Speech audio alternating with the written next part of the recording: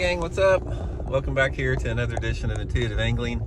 Really appreciate you guys checking the video out today. Man, got an exciting day. Gonna go pick up my new 2023 Skeeter FX20 bass boat from Boatworks today. So I'm heading over there right now, and what I was gonna do is when I get over there, I'm just gonna show you guys the new rig, let you guys check it out, sort of go over all the equipment on it.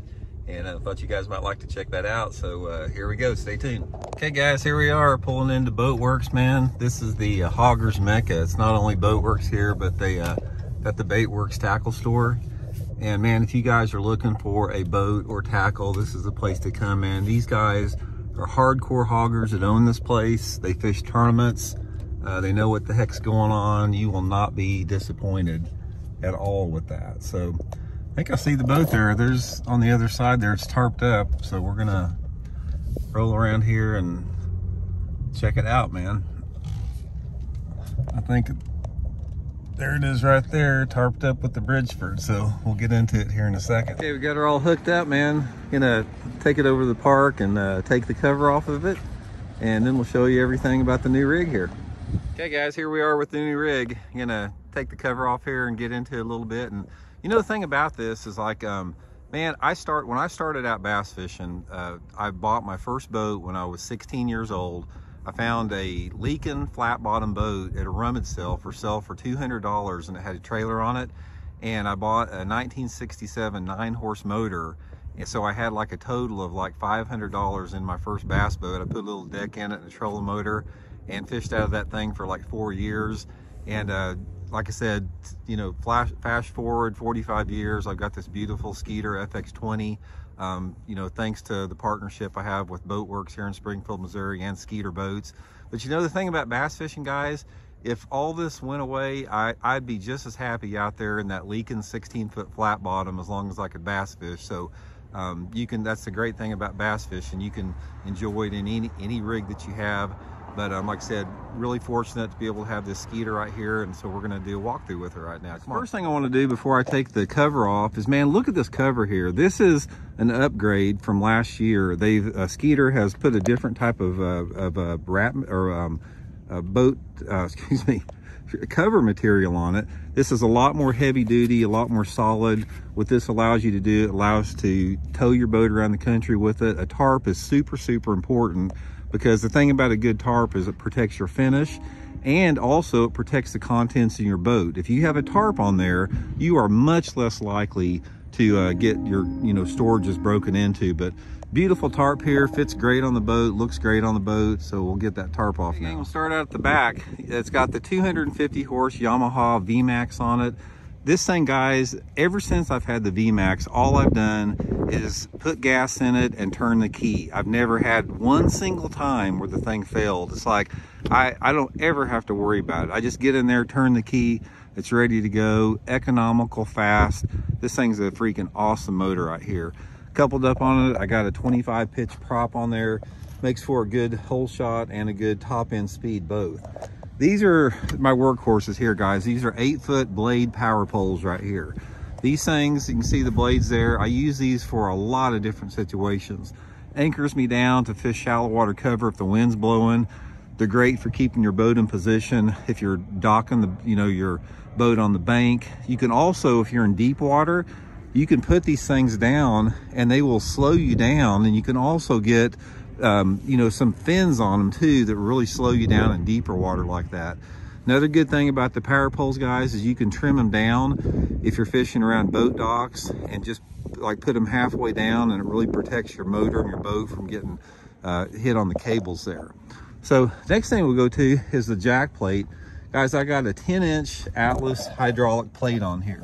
Now, a hydraulic plate, guys, is well worth the money. Well worth the money right here, because what a hydraulic plate does, it allows you to do a lot of different things. It allows you to plane out in shallower water. You can take out in, a foot less water than you could if you just had the motor sitting on the transom.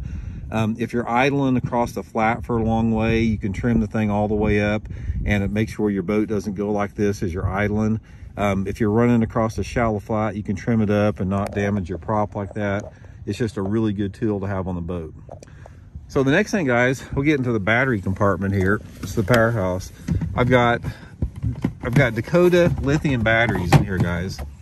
And these things are freaking awesome. Guys, if you have not tried lithium and you're scared about the price on them, they are well worth the investment. They last forever. I mean, for years and years and years. The thing about lithium above anything else, there's two things. They are super light. They just weigh a fraction of what a lead acid battery does. That really makes a difference as far as your speed and getting up on plane.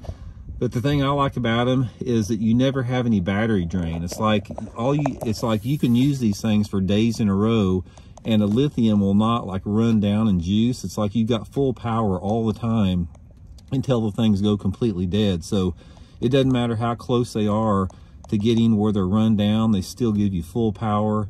Guys, they are well worth the investment. Dakota Lithium, awesome piece of equipment here. Okay, now let's get in the boat. The really cool thing about the Skeeter boat is how much storage you have in it. Here behind the seats, you've got two super deep boxes, guys. You can hold just a ton of stuff in there, tackle boxes, clothes, whatever. Put a bunch of stuff on both sides with that. Guys, the live wells on these things are awesome. They've got not only a great circulating system on them, they got an oxygenator in them. Have never lost any fish. I've never had one fish die since I've had this Skeeter boat. Fills up deep in there. You can put a giant limit of bass in there. It's got a divider. Just a really solid piece of equipment. Okay, guys, next we have the seats here. Man, these things are super comfortable. Thing about the improvement on the seats is you can bounce around in that rough water all day. It doesn't hurt your back at all. They're super comfortable on long runs. You know, bass boats 20 years ago would beat your back to death, but man, these things are like being in a lounge chair. I really like these handles here also to grab a hold of. It's got a great cooler here, guys. I don't use a cooler too much. I usually use it for tackle storage, but for you guys that like to carry ice and everything, there's a really good tackle storage there with it. Got a nice little day box here, little storage compartment you can take out on the floor. Another little storage compartment here is usually where I put my wallet and stuff. And then the co-angler area, nice rod rack here, nice handle there to hold on to. Got a little strap for your rods. Fuel control center, you got all your instrumentation there. You've got a power steering here as far as adjustable steering, super comfortable with that. You got your trim and tilt and your jack plate toggles here. Another jack plate gauge right there. You got an LED control system here that controls all your bilges and your aerators and your lights, your horn. It's got some really cool interior lights. I don't know if you guys can see that Skeeter logo there, but that thing will light up at dark. It's really neat. And you got your live well control there, and you got your bilge, shut off right there. Battery plug in there, your oxygenator, throttle. You guys know I don't use a hot foot ever, so I just use the straight handles. That's the only way to go. Now the electronics on it, I got the same electronics, guys, on the console and up front. These are Humminbird Helix 12. They do have 2D sonar, GPS, side imaging, and down imaging. 98% of the time, I only use 2D sonar. I could get by if this thing just had 2D sonar, and GPS would be fine. No need for live scoping. I prefer to do real bass fishing, and live scoping is not real bass fishing. Here's the port rod locker storage. Guys, this thing is massive right here. You can get like 30 rods into this thing, which I never carry that much. But the thing that's cool about it is like you're not gonna ever want for rod storage in there. It holds rods over 8 feet long, keeps them secure. I like the dry deck on there, the sea deck here. Sea deck on the floor. It's really nice because it dries out quick and you don't have a wet carpet. Really very functional with that. The center storage here is where I keep most of my tackle here. It's got a place for boxes in there all the way across. You can get just a ton of tackle in there. Comes with a net here, which is a really nice feature from Skeeter. So that's the net I use in the MLF tournaments. And then the starboard locker right here, sort of the same. It's a little bit smaller in there, although you can get rods. Okay, next we got the rod straps here, guys. You can hold a ton of rods in here. It holds them super secure. Really like that feature there. I've got the Minn Kota Fortrex, or excuse me, the Minn Kota Ultrex 112 with spot lock on it. This has been a really good solid trolling motor for me on there. I've been performing very well, very functional. Nice simple setup here. Got the Humminbird Helix 12. One of the advantages, guys, about using the same depth finder forward and aft is that if you have one of them go down, you can just switch it out and you're not dead in the water. So I'd highly recommend using the same unit forward and aft. More toggle switches there. The trailer's really cool, guys. Got a really neat feature. This step up here is huge when you're launching the boat as far as getting in and out of shallow water. Another step there. Good solid winch there. Got the crank there, spare tire. Trailer is second to none, guys. This is the most stable trailer I have ever seen in my life. It tracks perfect. You don't have any fishtailing with it. Loads easy on the, the boat loads really easy on the trailer. It's got some really good looking wheels on it that really are stable rolling down the road. They're super wide wheels, and just a really, really nice fishing rig here, guys. So there it is, my 2023 tournament rig. Hey guys, there it is. Hope you enjoyed a tour of my 2023 tournament rig. Man, I'd just like to give a huge thank you to Bridgeford Food Corporation. I've been partnering with them since 2012. They are just the greatest people, the greatest company in the world. Huge supporters of the sport of bass fishing. Make the greatest beef jerky in the world, the Sweet Baby Ray Bridgeford beef jerky.